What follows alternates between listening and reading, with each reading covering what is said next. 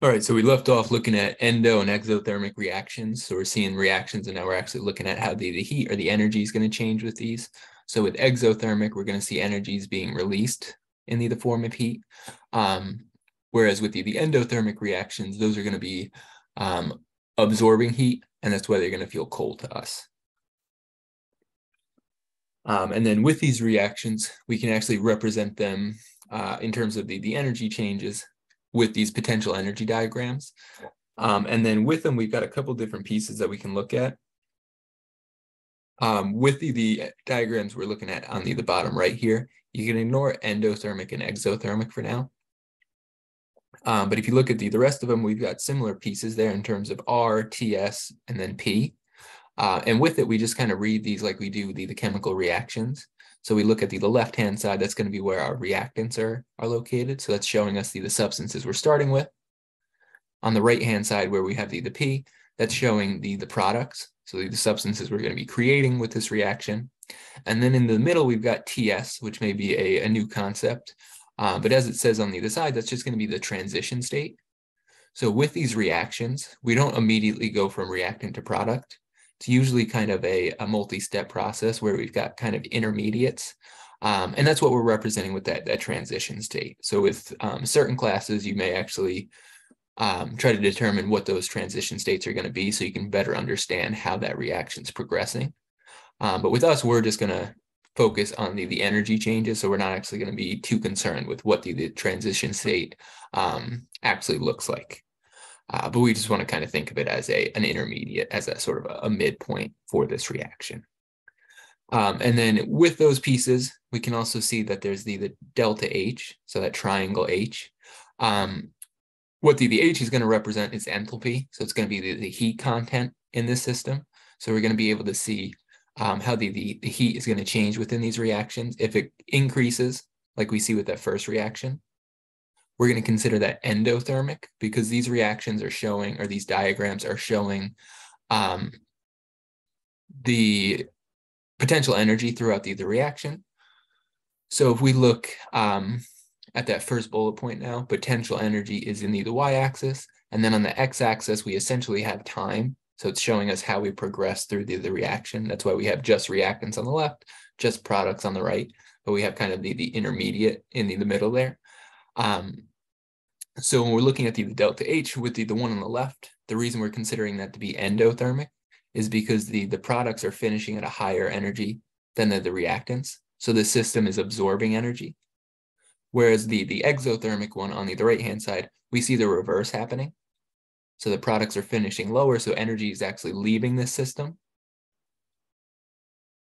And that's why we're going to consider this an exothermic reaction. So if we were observing the reaction on the right, whatever that reaction would actually be, we would feel heat being produced because the energy is leaving that system. Whereas the endothermic reaction, the first one on the left, that one would feel cold, would be the opposite, because in that case, energy is going into the system.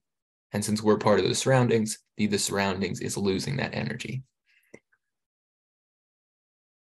And then with it, we can look at another one just to kind of get a better understanding of what we're kind of looking at in these cases. And I think the two sides, again, are the easiest to look at because on the left, we're just looking at the reactants. So A in this case is showing us the potential energy of those reactants. And remember from chapter 6, the potential energy is going to be related to the energy stored in chemical bonds. So the reason that we're going to see this change as we move throughout the diagram is because during the reaction, we're going to be breaking and forming new bonds. So we're going to see that potential energy is going to change during that process as well. And then with the opposite side there, E, now we're just looking at the potential energy of these products. So in this case, we would be looking at an exothermic reaction because the products are finishing at a lower spot, so the system is losing energy overall. But with the stuff in the middle, if we look at letter D first, change in energy, or change in enthalpy if we want to be more precise. The delta sign, that triangle, is always final minus initial. So with delta H, we'll see this formula on some of the later ones. We're going to see it's just the products minus the reactants in terms of their potential energy. It's just going to be the difference between the starting and the final spots on these diagrams. Whereas B and C, now it's looking at activation energy in both cases. The only difference with these is forward and reverse reaction. So with the reverse reaction, that's going to be something we actually look at more in the second half of this chapter, where we're looking at equilibrium, because we'll see some reactions are actually going to be able to go in both directions. But with these potential energy diagrams, we can still look at that reverse reaction. And what we're going to be doing is just reading the diagram as it would suggest backwards. We're just going to be looking at it in reverse. So with the reverse reaction, we would just switch what we consider to be the reactants and the products. But with the activation energy, B and C, you can see it's dealing with that bump in the middle. This is going to be the additional amount of energy we need in order for a reaction to actually get going. So if you can think back to the thermite video from the first little section of this chapter, the reaction started because they put a sparkler in the flower pot. If they just mix the aluminum powder and the iron 3 oxide powder together, a reaction wouldn't occur because it didn't have enough energy to get over this activation energy, to get over this energy barrier. And that's why they had to add the sparkler to give it that extra little boost, get the reaction actually going in that case. And we'll see how we can actually sort of calculate what the activation energy is. So like I said, it's going to be the energy needed to activate the reaction. So it's going to be the energy needed to get the reaction going. And if we're looking to calculate the activation energy using one of these potential energy diagrams, on the y-axis, we'll actually have values there. So this one's just a generic kind of blank one, but we would actually have numbers. And what we're going to be looking at for the activation energy is the top point from that bump. So that bump is representing the energy barrier we need to overcome. So we need to get to the top of that barrier, but we're not starting at 0. The reactants already have some amount of potential energy.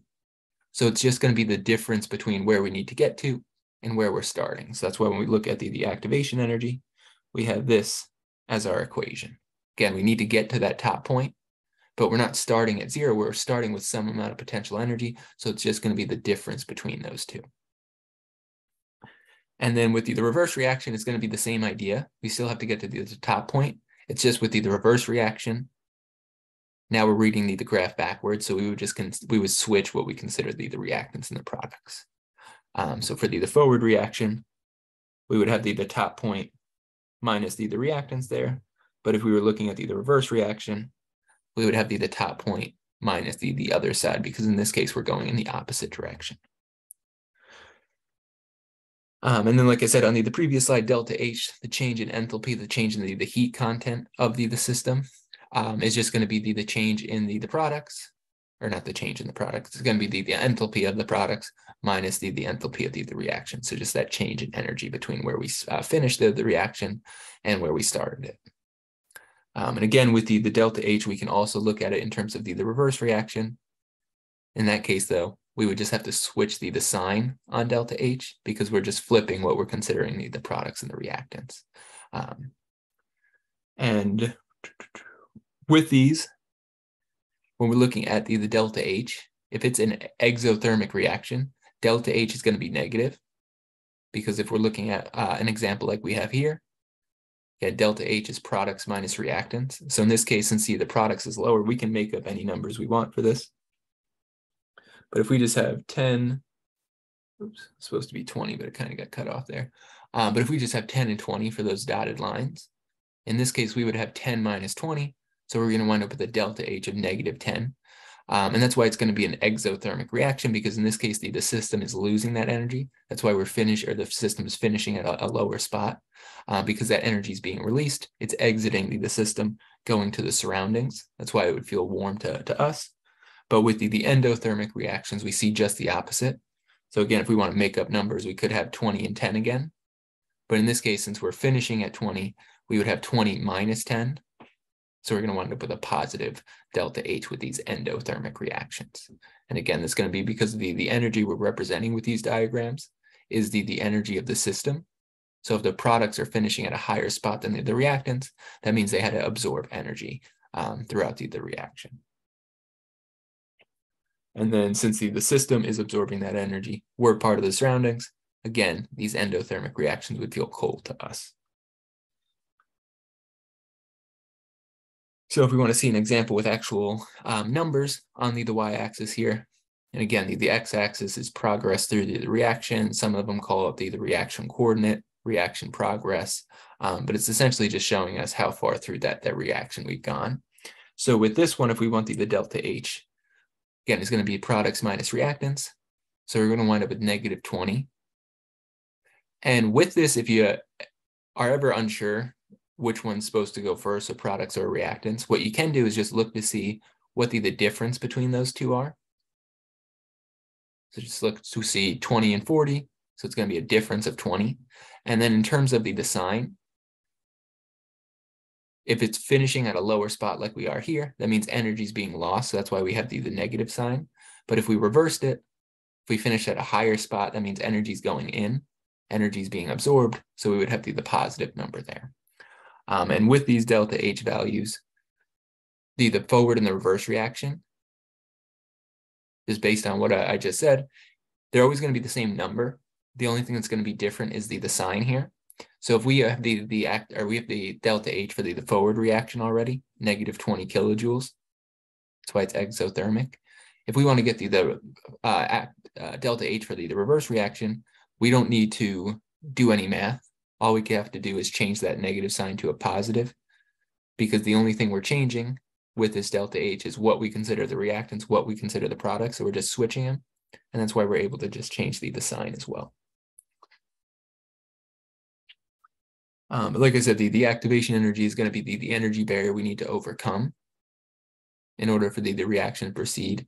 So that's why when we're looking to calculate the activation energy, we're going to be looking at the top of whatever that bump is. That's going to be our energy barrier, essentially. That's going to be the point we need to get to. But the reactants themselves have some amount of potential energy. So we don't have to go from 0 to the top of that point. It's just going to be the difference between where we're starting and where we need to get to. And the way I like to think about it is taking a rock and pushing it over a hill. Once we take that rock and once we get it to that spot, we're going to be able to just have it roll down the other side, have this have the rock wind up at spot B. We're going to see the same thing with these chemical reactions.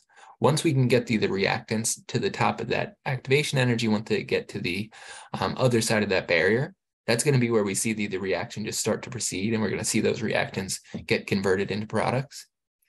But just like if we're pushing this rock and we only get to, let me change the color here. If we only get to that spot, the rock would then roll back down the other side. We're going to see the same thing with these chemical reactions. We need to overcome that barrier in order for the reaction to take place. And if we don't, we're just not going to see any reaction actually going. But just like with this this rock and hill example, we need to get to the rock to where I put that red X. But we don't have to push it all the way from sea level or the bottom, whatever you want to consider it. We're already starting at some height up here. Same thing with these reactions. We're not starting at 0. We're already starting with some potential energy. So that's why we just need to get that extra little bit for the activation energy. And if we look at the previous example, the activation energy in this case would wind up being 60 kilojoules, because we need to get to 100 in order for the reaction to start. But we're starting at 40. So we just need to make up that difference. We just need to get that extra 60 in order for the reaction to go.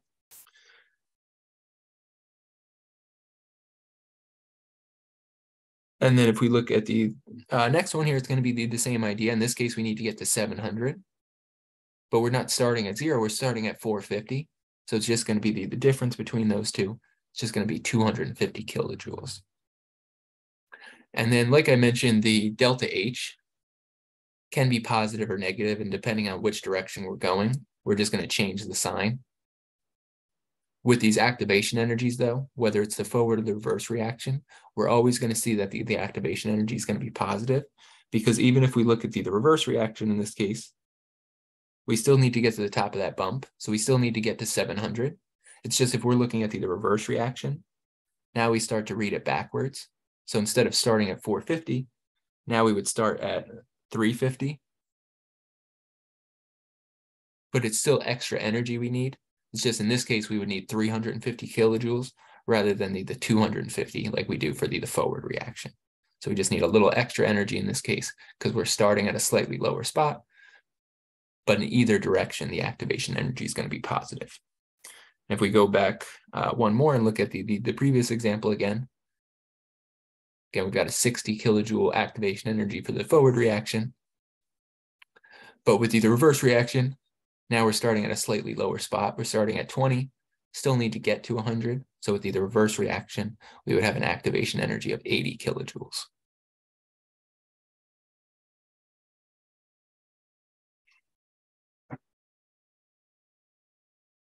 And with it, like I've been saying, the activation energy is essentially an energy barrier that we need to overcome in order for the reaction to start. But with it, we want to kind of think about how does this occur? So we've got the reactants with some amount of potential energy. We need to get them over that hump in order for the reaction to start. How do we do it? And with it, that's going to be what we kind of start to look at with the next piece of this chapter. We're going to start to see how we can get a reaction going, and as well as how can we speed up or slow down a reaction. But a lot of the times what we're going to see is that adding heat, increasing the temperature, giving that little extra boost of energy, that's going to be typically the most efficient way in order for this to occur.